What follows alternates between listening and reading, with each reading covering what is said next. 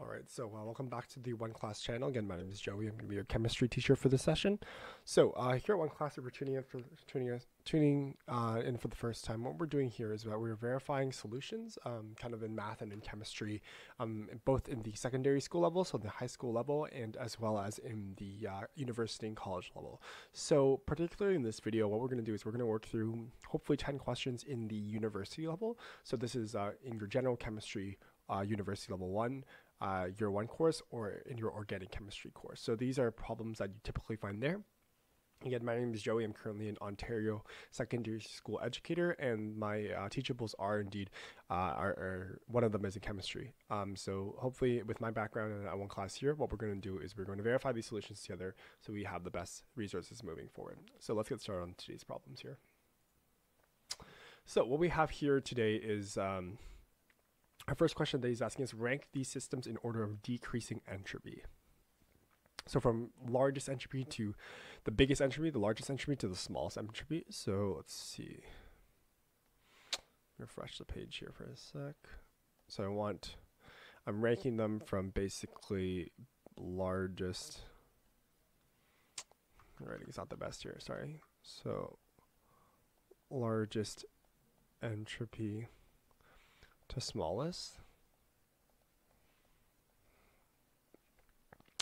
And then what we're going to do is, and then you could rank them as equivalent if you overlap them. Okay, so we're given these guys here. So we have 1 mole of nitrogen dioxide at 273 Kelvin and 40 liters. We have a mole of helium gas at 273 Kelvin, 20 liters, and then basically a combination of these guys here. So what we have to do is, if we want to figure out this problem, what we're going to have to do is look at these specific factors. So we're going to look here first at the moles. So first we were talking about the moles, or how much amount of gas there is in the compound. So amount. So this here is measure of gas. So the moles is our first factor.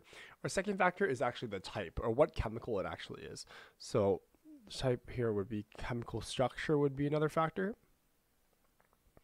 Thirdly, we have, as you can see here, we have temperature, right? Temperature is also a factor. And then finally, volume is a factor. 40 liters, and some of them are at 20 liters, right? So volume here is our fourth factor here. So knowing these 4 factors, how are they related to entropy?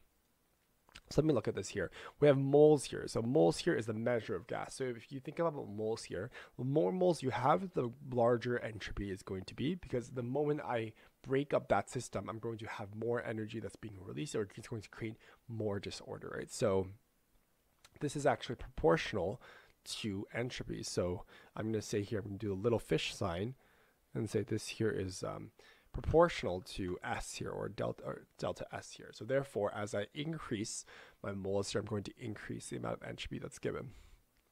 Chemical structure. So this is looking at nitrogen gas, look at helium, nitrogen gas, liquid helium, and so on and so forth. So chemical structure, basically I increase the amount of entropy if it's the bigger the compound, right? So the bigger or the larger, it's also proportional to delta S, right? So a larger chemical structure will give me a bigger entropy, change of entropy.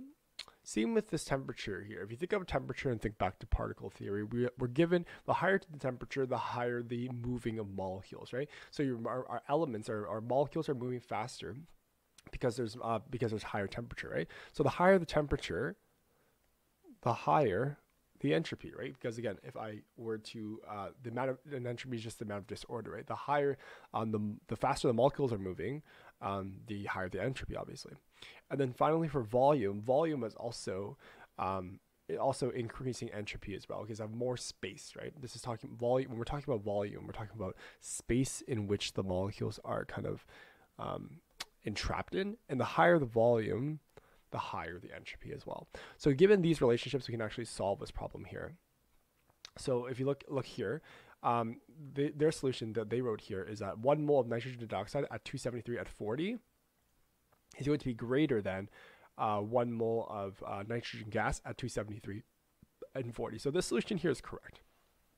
So the reason why that is that I'm going to prove that the first statement is correct by simply just saying, drawing out the chemical structure. Remember, if I'm looking at the moles here, I have 1 moles and 1 moles, so they're exactly the same amount of moles, same temperature, 273 Kelvin to 273 Kelvin, and then 40 liters and 40 liters. So all three of these guys are the same except for the chemical structure. So we're comparing here NO2 versus N2, right? And as you can see, NO2 by atomic mass and by molar mass is the bigger structure, right? And I told you that the larger structure is proportional to the entropy here.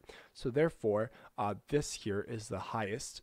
It's going to create the most amount of entropy in our system here. So I'm going to write number 1 here. Our rank 1 here is 1 mole NO2 gas at 273 Kelvin in 40 liters. So this here is our first one here, and then therefore, if this is our first one here, then the second one must be our nitrogen gas, right? Our nitrogen gas here will be our next kind of next second largest, you can say. So this would be 1 mole of N2 gas at, again, same temperature, 273 Kelvin in 40 liters. So looking at these two, again, these two are the biggest structures, right? Nitrogen and nitrogen dioxide are the biggest structures. And then we're going to look at, we're going to look at the next biggest one. The next biggest one is going to be helium, right? Helium, liquid helium, helium gas, and helium gas. So all of these guys are helium.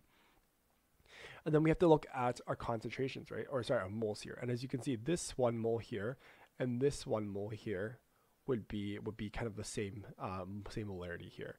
And as you can see, the only difference between these two things are its volume, right? So as you can see, this one is 20 liters and this one is 40 liters. And as we said already, if we increase the space in which the molecules are trapped in, we're increasing the amount of entropy. So therefore, our rank 3 would be rank 3. Our number 3rd would be 1 mole of this would be helium gas. This would be, again, 273 Kelvin in 40 liters. And the number 4 would be, again, 1 mole of helium gas at 273 Kelvin in 20 liters. So again, these two would be my next kind of 2 separate things. And then finally, if I have, so this here is good, this here is good. This one is good as well, and this one is good as well. So now we have to look at the half moles, right? The half moles here are half mole of helium gas and half mole of liquid helium and half mole of helium gas here. So I'm going to compare the helium gas and the helium gas. We know for a fact that the liquid helium here is going to be the lowest entropy because liquid here moves slower than gas, right, according to particle theory. So we're going to look at basically this half here and this half here. And as you can see, the only thing that's changing between half mole of helium gas at 273 Kelvin and 20 and this one here, half mole of helium gas at 100 Kelvin and 20 liters, is the temperature, right? So temperature here is from 273 to 100 here. And as I said before, temperature is proportional to our entropy, right? As I increase the amount of temperature, I'm going to increase the entropy as well. So number 5 is going to be, the next largest one will be half a mole of, this is also helium gas. This would be at 273 Kelvin, and this was going to be in 20 liters. In 20 liters. And number 6 is going to be half a mole of helium gas at, this would be 100 Kelvin in 20 liters. And finally, the only one we have left, we have 1, 2, 3, 4, 5, 6, 7 is going to be the liquid, right? And as I said before, the liquid guy here, the liquid helium here is going to have the lowest amount of entropy because of its state, right? All of these guys are gases here, and this one here is a liquid. And as we know here, liquid moves much slower than gas here, because according to particle theory. So this here is going to be an order from increasing to decreasing entropy, right? So this here is going to be, let me do this in blue here. So this here is, let me put a line here. This here is increasing entropy. Delta S is going to increase here. So delta S, this is most or greatest or largest, and this is the smallest here. So this here is going to be the order, and this here is our answer. And I believe they also got the same same solution here. And they even specified here, at the same conditions, 1 mole of nitrogen dioxide can be more disordered than 1 mole of N2 or He because it contains 3 atoms, right? So again, the larger the chemical structure, the more disorder it can contain. And this here, it says in 273 and 100 Kelvin, half mole of helium gas at 100 K and 20 liters has less entropy because the lower temperature the gas molecules are not as energetic. They don't possess enough kinetic energy, and they don't occupy that many energetic states. Or you can just simply say there's there's more entropy because there's more kinetic energy that's being placed into the system. And as we know that here Gibbs free energy and entropy are also related, right? Delta G equals delta U minus T delta S here. And liquid, again, has lower entropy than gas, which is correct because of particle theories, because liquid particles move slower than gas particles. So this here solution is correct. It's a good analysis here.